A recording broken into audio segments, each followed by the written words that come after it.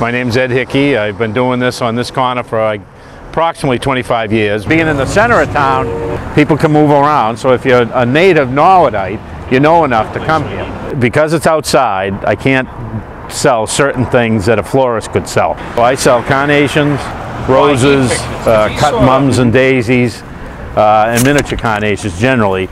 It's worked out. It's a good secondary type job. You know, I have a full-time job with the state, but people always say, well, if you hit the lottery, you could stop selling flowers. You wouldn't have to stay out here. I think they got it the wrong way. I'd probably quit my other job and I would stay here. So, what can I get you? How much are the roses? 10 a dozen. 10 a dozen. Yeah. And yeah, I think the ability to come here on weekends, and again, I sell about 8 months a year. 2 months when it's too cold, 2 months too hot. I would, you know, the flowers won't handle it. Yeah. I guess what I like is a day like today. What else are you really going to be doing? It's a nice day. I'm going to see some people that I maybe haven't seen in a while. And some days it's 10 people, and other days I suppose it's 30 people. You never know. And people are generally in a good mood, like I said.